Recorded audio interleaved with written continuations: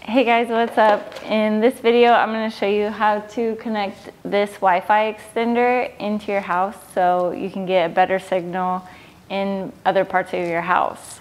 I live in this big apartment and my bedroom is kind of away in the corner. There's actually like an elevator here and my bedroom's behind that. So I wasn't getting signal from my router.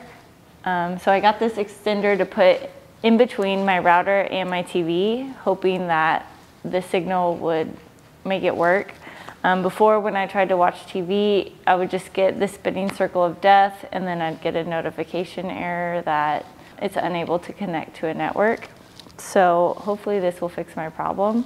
I got this on Amazon. It's the MACARD Wi-Fi range extender. Like, I am no tech person. I didn't know if this would work with my router. I just it was rated pretty well, so I took a chance, and I think it was on sale. The instructions come with all the steps. It's like steps 1 through 6. There's a QR code on the box and the paper. I scanned it. The QR codes didn't work for me, so I just typed in the number that they gave me on the instructions. But you plug it in, there's a button on the side that you hold for 15 seconds and it resets the router. And then once it's reset, you can open up your phone's Wi-Fi and you'll find the router's Wi-Fi, so you connect to that. Then you go to your internet browser and you type in this number or myextender.com.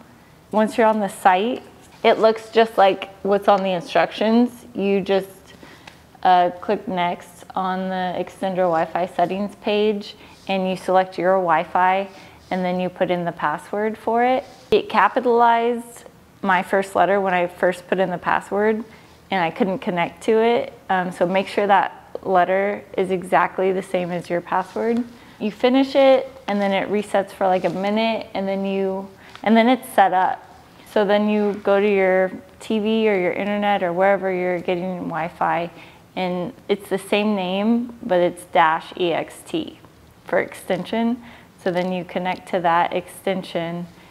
And for me, it set up and it worked. Now I can watch TV in my room and I can scroll on my phone. Before I had to disconnect to Wi-Fi and just use my cellular data. But now I can always be connected to my Wi-Fi. So I hope this video helped you out. I hope you found what you were looking for in this video. And if you have any questions or comments, feel free to leave them in the comment section. I'll put a link to this in the video description. And thanks for watching, guys. Bye.